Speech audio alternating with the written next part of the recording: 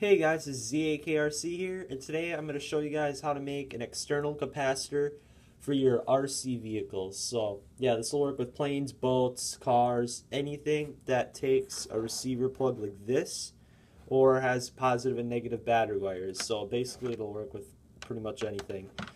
And the benefit of using one of these is to make your car or truck or plane drive or feel smoother, because it limits some of the power, like the excess power that goes out to the motors or the servos or whatever.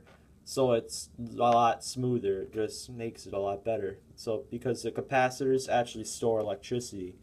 So yeah, let's get started with this. What I did was I took circuit board from a computer, which you could use any kind of old circuit boards or other stuff like that have capacitors on them, and you can tell that they're capacitors because they're just like soda can shaped and they're just sticking out of the board. So that's how you know that they're capacitors. If it's something like this, that's a coil, don't use that. If it's something like this, I wouldn't use those are way too small. So yeah, what you're looking for is something like this. And also, if you're going to use a 7.4 volt LiPo, I'd stick with the capacitor. It's rated for over 10 volts or at 10 volts. This one here is rated at 10 volts and it works really nice.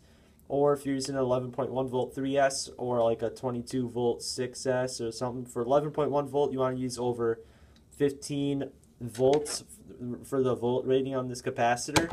And then for the 22 volt 6S LiPo, you'd want to go for obviously like a 30 volt capacitor. And also, like, the more ferrits you have in the capacitor, the better it will act for a smoother ride. So basically what I did was I picked out a capacitor. You want to go with a small one, not a big one, because it's just way too big and you don't need that big of a capacitor. So I just picked a small one, and what I did was I flipped over the board, unsoldered where the pins connected to the board, and I took the capacitor off. So yeah. Then what I did was I got some receiver cord or like a bind plug, and I just repositioned the pins so the red one was in the middle and the black one was on the right if you're looking at it from this angle. And then I just soldered up the red side to this side of it, the blank side, and then the negative to this side where the dashers are, where it looks like a negative sign. And then I also put some electric tape around the outside, and you guys could also just use heat shrink or just hot glue it and all that kind of stuff. Yeah guys, that is a simple little way of how to make yourself a Glitchbuster capacitor for free.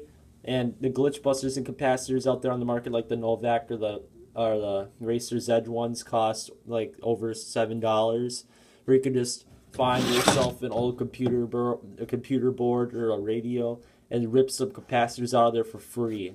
So you can just go dumpster diving, find some of these. And who doesn't have some bind plugs laying around? I mean, come on. So yeah, you can make 3 of these for free. I've made a ton for pretty much all my cars except for the censored ones. And yeah guys, so comment, rate, subscribe for more videos, and I'll see you in the next video.